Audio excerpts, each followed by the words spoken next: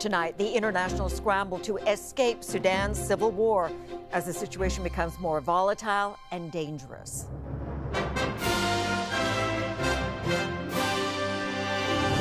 A failed ceasefire.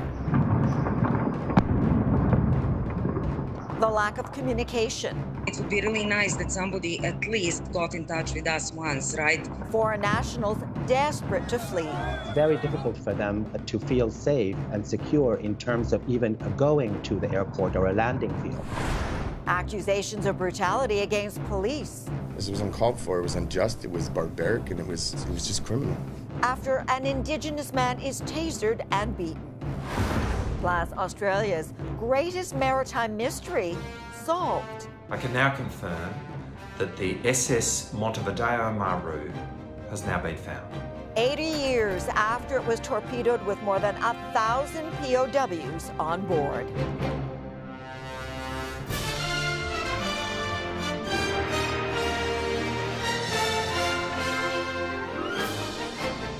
CTV National News with Sandy Ronaldo. Good evening. As the second week of bloody civil infighting engulfs the African nation of Sudan, plans to rescue foreign citizens have taken on a new urgency. Countries like Britain, China, and France are scrambling to get their diplomats to safety. The U.S. reportedly has just spirited its embassy staff and families out of the country on 6 aircraft. With a fragile ceasefire broken, the Sudanese army is promising to help others escape. But Canadians in Sudan are still in limbo, some telling CTV News they are unaware of any escape plans and are sheltering in place as they've been told by Global Affairs. As CTV's Kevin Gallagher reports, the situation is becoming more desperate by the hour. The thundering crack of explosions and gunfire echoed the streets of Khartoum as hope for the latest ceasefire crumbles. This Sudanese general accuses opposing paramilitary forces of breaching the truce before it even started. Despite escalating violence, the Sudanese army is promising to help get foreign nationals out. Saudi Arabia managed to help around 150 of its citizens escape by sea today, but other countries hoping to airlift stranded diplomats could face problems. Intense fighting has closed Khartoum's airport, raising doubts it could be used as an exit point. Foreigners are living in the capital city, and it's very difficult for them to feel safe and secure in terms of even going to the airport or a landing field. Canadians stuck in Sudan have been sending out videos like this documenting the violence. It's extremely scary. You know what? So we are facing situation that is changing in every hour. Vesna Sikovic is a Bosnian war survivor teaching in Sudan. She's one of more than 1,500 Canadians surrounded by danger, looking for answers from Canada with the embassy in Khartoum closed. It would be really nice that somebody at least got in touch with us once, right? To what the other country is doing for their citizens. The government sending out this warning again for Canadians in Sudan to shelter in place. With airports and the airspace closed, air evacuations are not possible at this time. More than 400 people have been killed so far, and the United Nations warns a lack of food, water, and medicine is creating a humanitarian catastrophe. The Sudanese Canadian community is calling on Ottawa to create a special program, Sandy, to help sponsor family members stuck in Sudan. Okay, Kevin, thank you. Now, on the other side of Africa, a triple suicide bombing near an airport and a military camp housing local troops, UN peacekeepers, and Russian fighters with the Wagner Group. Dozens of homes and buildings were destroyed. No one has claimed responsibility for the attacks that killed at least 9 people and injured well over 60.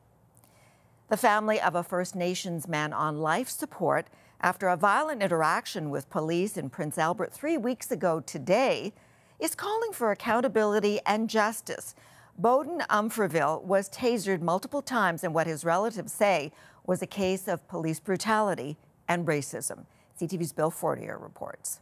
Get out of the car! Get out now! Get out! You're gonna get out now! Cell phone video shows several warnings from Prince Albert police in the early morning hours of April 1st. Tase him! Then officers tased 40-year-old Bowden Umferville multiple times. The car he's driving ran into a police vehicle before Umferville was pulled from the car. Saskatchewan's police watchdog says batons and pepper spray were also used and that a gun was found at the scene. 3 weeks later, Umferville remains in hospital on life support. I'm so sad. My heart's broken for my son. Umferville's family accused police of excessive force and racism against the Indigenous father of 5. My brother never deserved any of this. No human being deserved what my brother went through. This was uncalled for. It was unjust. It was barbaric, and it was just criminal. It's difficult with that video from that distance. But this criminologist says it appears the level of force was warranted. From what I can see, they did what they should do. It's a very dangerous situation they were in.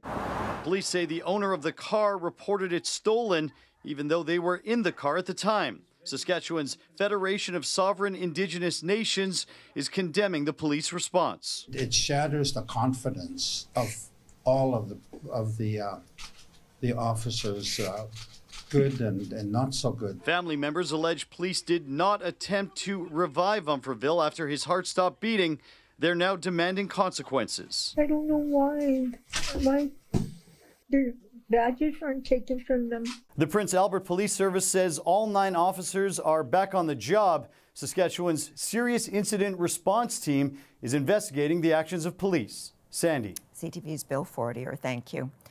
The family of a BC man who died after being tasered by police has filed a lawsuit against the RCMP. There's absolutely no closure. Every day when I get up, I think about that. Like, what happened to you? In October 2019, Clayton Donnelly was pulled over by police in Kamloops who claimed he was driving erratically. The 38-year-old was tasered before going into cardiac arrest. BC's police watchdog investigated but never shared the findings with Donnelly's family. They hope a civil lawsuit will force police to reveal details of the arrest. No deal yet in the public service strike, with both sides accusing the other of refusing to budge.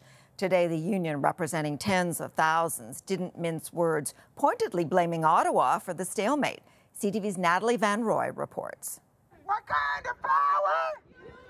On the 4th day of a national strike with thousands picketing at more than 250 locations across the country, federal workers taking a break from the line. It's unusual in this case that PSAC doesn't have picketing over the weekend because they lose that leverage. They lose that ability to convey their message to voters.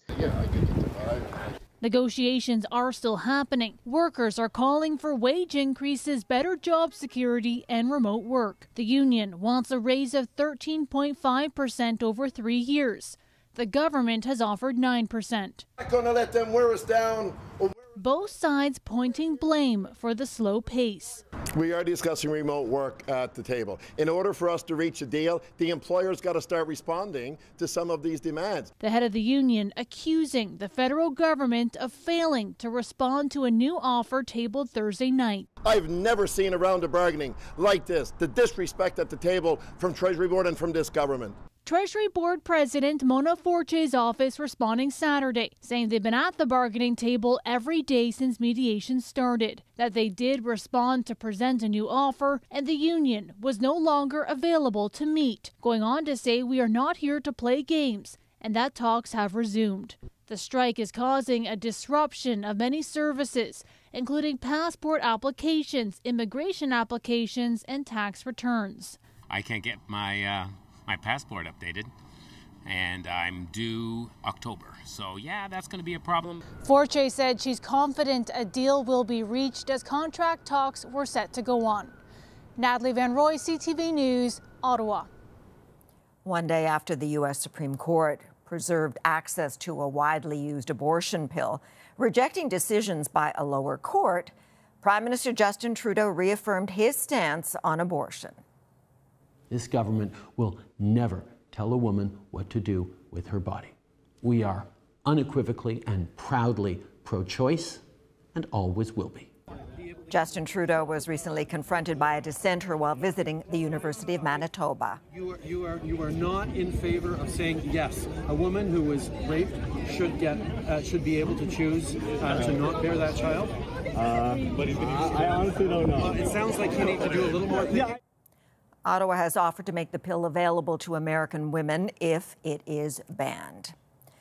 An update for you now on a disturbing night for a small community south of Montreal. 2 men are in hospital after their plane plunged from the sky and crashed into 2 homes. CTV's Max Harold joins us now to share what's known and the questions still unanswered. Max? A bleak scene in Saint-Rémy at the home where the plane crashed and burned. This is what was left of their small plane after it crashed into 2 homes in an area full of fields about 7:30 Friday night. The aircraft crashed into one home, then struck some hydro lines before crashing into a second home. And although the 2 occupants of the plane were critically injured, there was no other injury, since nobody was in those homes at the time of the crash, and residents said there was a huge noise, followed by a cascade of falling electrical wires. One neighbor told CTV it was chaotic in the moments after the crash. We heard bang, that's it. It's a fire. Fait que tous les voisins ont couru pour s'en venir ici. J'ai tout hébergé tout le monde des alentours. Parce que c'était dangereux, les fils électriques et tout, là. And reportedly, the whole thing could have been much worse because there was an outdoor gathering not far from the crash site, with everyone scrambling to safety indoors and away from those live electrical wires left dangling after the aircraft hit them. The SQ removed the broken plane from the site Saturday morning and said it is cooperating with the Transportation Safety Board. Max Harold, CTV News, Montreal. An announcement today from the Government of Australia. Closure on a mystery more than 80 years old. Officials were aware a ship carrying prisoners of war was sunk by U.S. torpedoes. What they didn't know was where the vessel ended up. Now they do, as CTV's Tom Walters explains. For deep-sea explorers, a muted celebration. They have just succeeded in finding a mass grave. A discovery of national importance in Australia, announced today by the country's Deputy Prime Minister. I can now confirm that the SS Montevideo Maru has now been found. In the Second World War, after Japan invaded New Guinea, more than 1,000 captured soldiers and civilians, almost all of them Australian, were put on the Montevideo Maru for transport. But with no idea there were Allied prisoners on board, the crew of this American submarine torpedoed the Japanese ship. This tragedy saw the single biggest loss of life of Australians at sea in our history. It was not until after the war that the Australians learned what happened and held a memorial. But the final resting place of the dead has remained a mystery. The absence of a location of the Montevideo Maru has represented unfinished business for the families of those who lost their lives until now. Now, after years of planning, searchers using this underwater robot started combing the seabed earlier this month. And there it was. On the 12th day of looking, an image strikingly clear. It was in 2 parts, the bow and the stern, 500 meters apart. Near the Philippines, in water more than 4,000 meters deep, a resolution at last for victims' families. We've been getting so much feedback from hundreds and hundreds of descendants today on our various Facebook pages and things like that. Tears. A nation's loss now found. No remains or artifacts will be removed from the ship. Officials say it will be left undisturbed as the tomb of more than 1,000 war dead. Sandy? CTV's Tom Walters. Well, Barry Humphries has died. His name is likely not as familiar to Canadians as the character he created, the garish, snobby, but lovable Dame Edna Everage. People keep saying they were tickled to bits to see me back on TV. And people said, you really tickled our family's fancy. The enduring lady delighted audiences for 70 years and came about after Humphries first dropped out of law school and then tried his own hand at acting. The master comedian died from complications following hip surgery. He was 89. Coming up after the break. It's not just affecting the lungs. The unexpected side effect of COVID. Plus, an English soccer team kicks it up a notch thanks to a Canadian A-lister.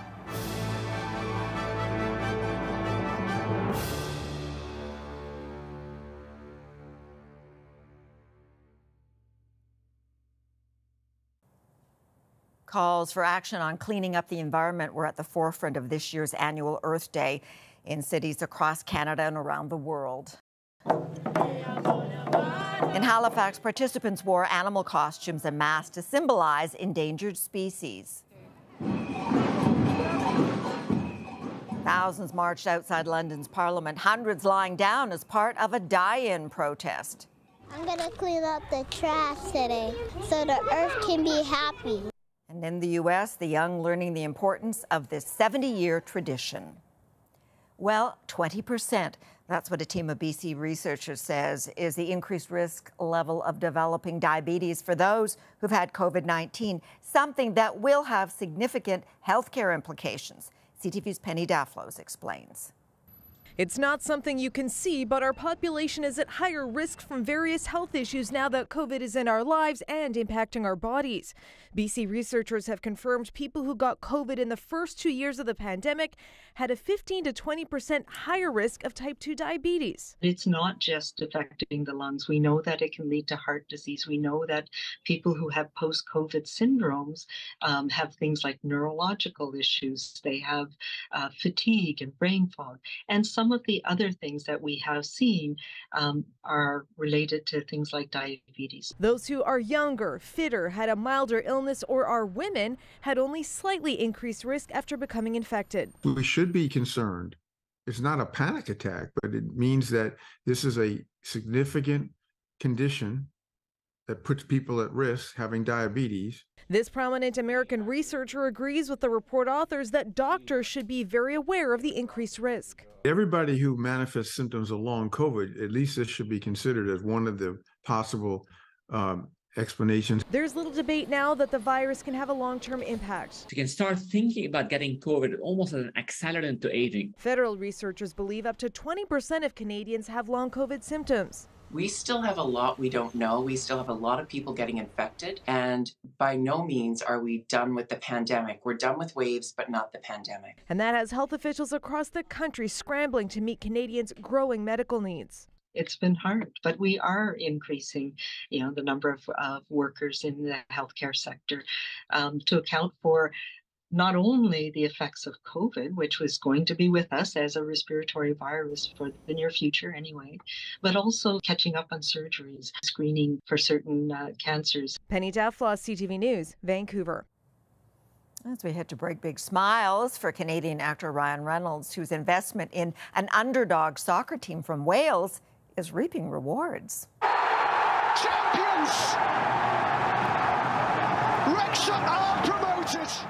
The football club is now a force to be reckoned with, today winning a National League title. The victory promoted them to the next level. Reynolds has made billions through astute business investments, from cell phones to spirits. He's also shown interest in buying the NHL's Ottawa Senators. Still ahead, empowering underrepresented artists with an auction of iconic portraits.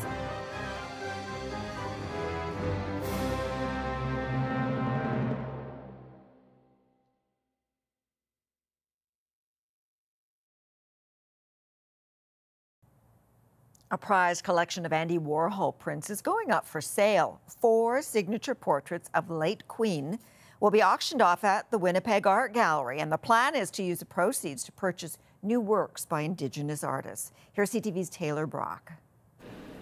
Blake Anjkanib is best known for his contemporary Indigenous art. He's one of the few First Nations artists who make a living from their work. It's our culture, and it's like I just love seeing support, and that's the best way to support Indigenous artists, and by buying their work. That's what the Winnipeg Art Gallery is looking to do. 1% of our entire collection is dedicated to First Nations and Métis art. So there's a huge missing component, and here we are in Winnipeg. Stephen Boris, the CEO of the WWII, says to raise the money to do that, it's selling 4 Andy Warhol prints of Queen Elizabeth, a series called Reigning Queens. He's hoping the art auction will raise $1 million. The fact that those works will generate a significant dollar to allow us to buy contemporary Indigenous art, for me, is incredibly powerful. The symbolism of the Queen going out its doors and Indigenous art coming in is not lost on Boris. We do know the association of the monarchy with colonization and oppression and other things. selling a Warhol that's of the Queen. It's moving away from art that represents the monarchy and colonization and replacing it with Indigenous artwork. It's bringing hope to Anjkanib. I love it. It just shows the WWII is taking a step in the direction of promoting Indigenous artists and representing the society and the community better. That step paints a picture of the future Anjkanib hopes to see for Indigenous artists. Just everybody creating as they will and sharing each other's culture and respecting each other and just creating beautiful artwork for people to enjoy. Taylor Brock, CTV News, Winnipeg. After the break, the message. I want everyone to know our world isn't okay and we need to stand up for it. And what this preteen did to make a difference.